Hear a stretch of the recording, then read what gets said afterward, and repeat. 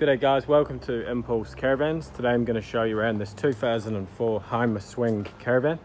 It's got a fixed bed at the front and it's got fixed bunks at the rear. So you see the bodywork's pretty straight. Bit of faded colour in here at the back. Back of the caravan straight. As you can see, it's been self-contained. That side of the caravan straight as well. Possibly a few marks and scratches. So moving inside, got your fixed bunk beds at the rear, got a side diner, and you've got a fixed bed at the back.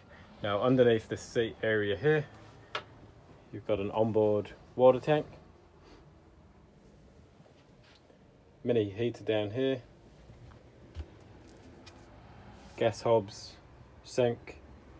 That converts back into a workbench surface. You've got more preparation area.